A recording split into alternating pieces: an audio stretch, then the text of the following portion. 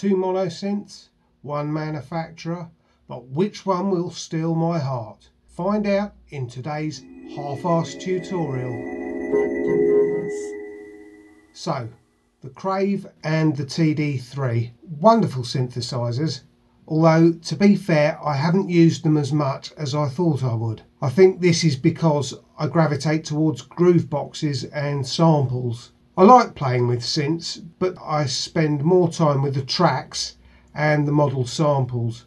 And if I want to do a sound design patching session, I will tend to either use the Nord Micro Modular, or I will call up components for the Novation circuit and create a patch with that. That being said, I have played with both of these boxes and I've got my own opinions on them. I will do an overview of both and then give you the verdict as to which one I think is the king of the Behringer budget monosynths. What I remember from my first moments of playing with the Crave was how warm and rich it sounded. It just conjured up that lovely retro evocative feeling that you got with Stranger Things soundtrack.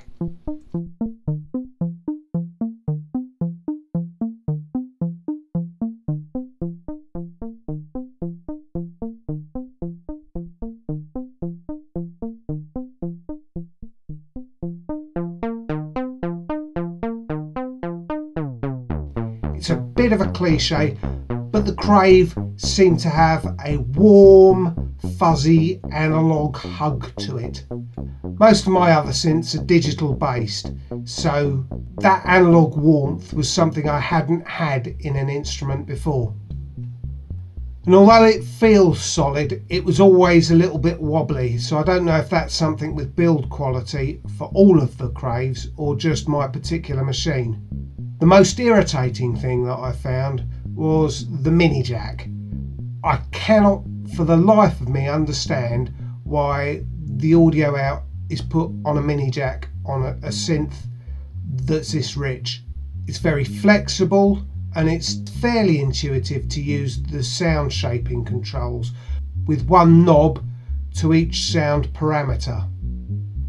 It's quite flexible and is perfect as a starting out synth to learn a little bit about how subtractive synthesis works. I like the latch feature, I find that very handy, very useful for making drones. The patch bay is a nice addition, it increases the flexibility and the sound design capabilities, but it is a bit limited, so it's a hint at what you can do with modular synthesis.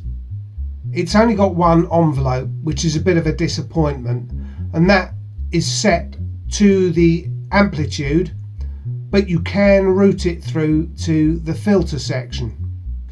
One LFO, that's handy. 2 would have been better, but it does mean that you can introduce some dynamics to the sound that you're making. You've also got noise on there, and there are a few controls which are nicely designed to use in conjunction with external equipment or to route other messages back in through it. The sequencer is a bit of a pain in the arse, but once you get into a routine it's manageable, although still limited. All in all, it's quite a capable analog monosynth that does all of the things that you would expect for something that is introductory and simple. It would certainly serve to bring analog warmth to anybody's setup. All you need to do is to remember your succulents to go with it, of course.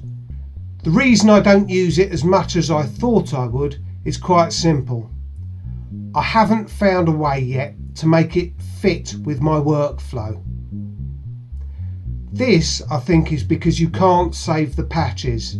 So while it's very nice for playing around with and designing new sounds, if you're going to take it to perform live, you're kind of stuck a little bit because you've got no way of recalling patches which you've crafted for a particular tune. It's very limited for improvised jams, because you never know when you turn it on what particular sound you're going to get out of it. And that's compounded by, if you've removed the patch leads, that can affect the sound that you've got on the box left at the end. Although it's still a monosynth from the same manufacturer and has got an evocative retro feel to it, the TD-3 is a completely different instrument. It's not a flexible synth, it does one job, but it does do that job really quite well. It's not to say there are no sound shaping controls. There are, but there's no real patches on it. The whole synth is a patch in its own right, and the controls are just like the continuous controllers that you would assign to various parameters. The addition of the distortion allows a little bit more control over how the sound is shaped, but not much more. This box does produce acid. The wonderful, burbly, screamy, squelchy goodness that encapsulated the late 80s, early 90s. You can make the TD-3 burble and scream like a true refugee from the 80s and 90s rave scene.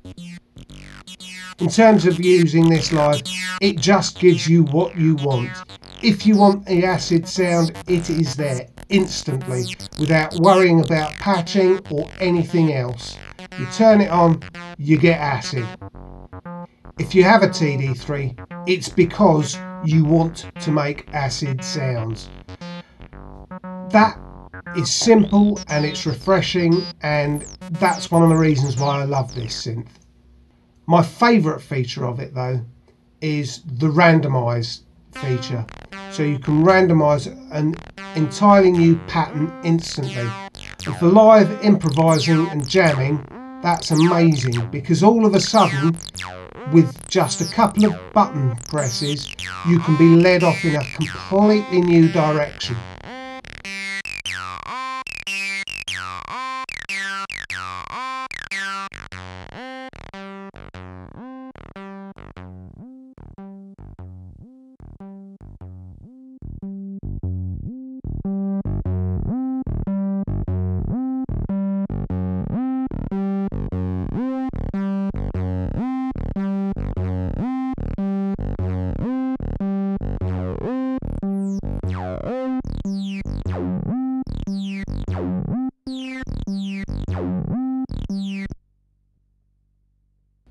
So, to sum up, if I was only allowed one of these boxes, if there could be only one, I'm afraid it'd have to be the TD-3.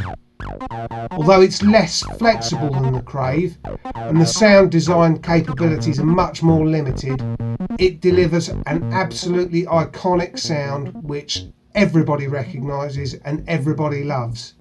You instantly have that 303 sound without having to think about anything else, and the controls are perfectly sorted for you to squelch and wail and scream your way through any track. And of course, with the addition of that random pattern feature, you can add a sprinkle of unique acid goodness to any track that you're playing. Don't get me wrong, the Crave is absolutely fantastic for the price, and it is really nice for a good introduction to sound design. And if you've got a digital setup and you just want to introduce a bit of warmth into your sound, the Crave is a very good and economical way to do it. However, the TD-3 is the one that I could never give up. As Fatboy said, everybody needs a 303, or at least as close as they can get on a budget.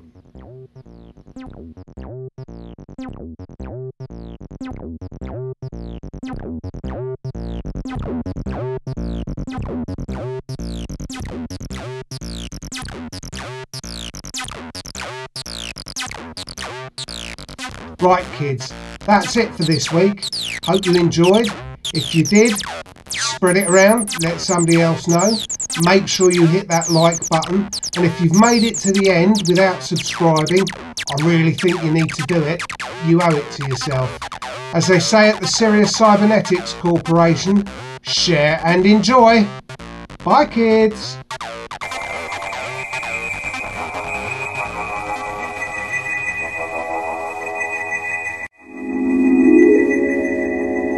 Activist.